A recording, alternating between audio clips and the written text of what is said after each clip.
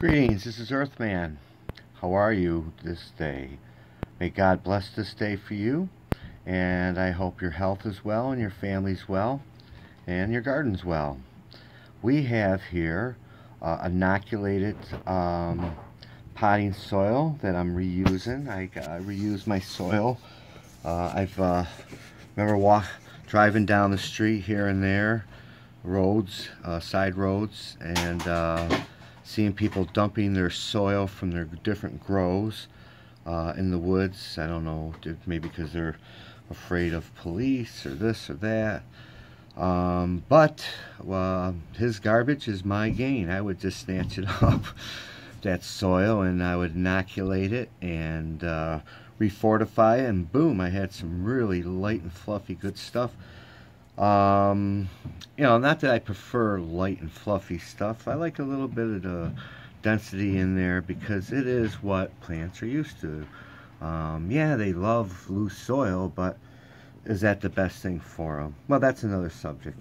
What I did is I took my, I call it DMO 3.5, Dominant Microorganisms 3.5, but you know it as IMO 3. It's just a version of my own of IMO 3 that is has a lot of other type of bacteria other than the indigenous microbes that are in my area. I've pulled them from a lot of different areas in the northeast, deep forests by trees, and on the side of hills, and that side of the hill, and in the valley, on top of the mountain, wherever.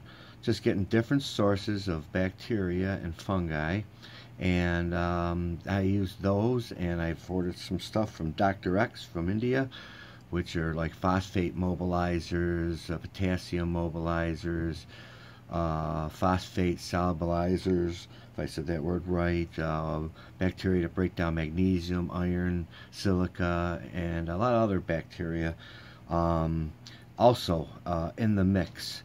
And so it's real easy. You get your topsoil, you put it in something. I put it in a little kid's pool, and right there I threw some soil on top, and right before I decided to do a video. So, but it looked all, the whole thing looked all like, you know, that. You can see mycocillin everywhere.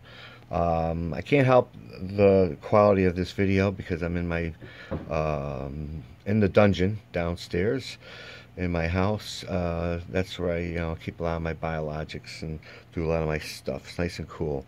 But nonetheless, I put the soil in something, and then I put the IMO on top of it, IMO 3, and then I covered it up with some like a tarp, and came back about, I think this is for day 4, and just look at that mycocillin.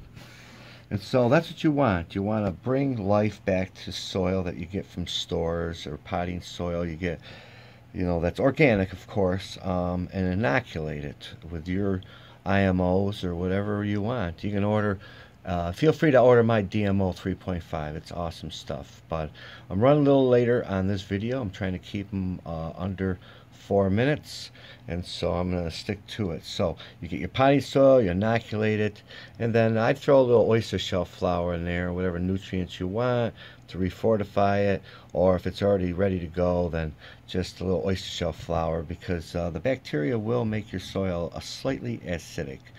And then you let it sit for 4 days, mix it all up, and boom, you're ready to go.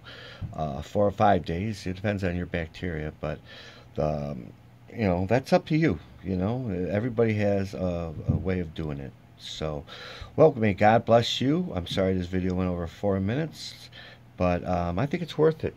This is a good way to take your used soil and make it good, so you have to buy more. May God bless you and your family, and may your health be good, and your plants grow huge.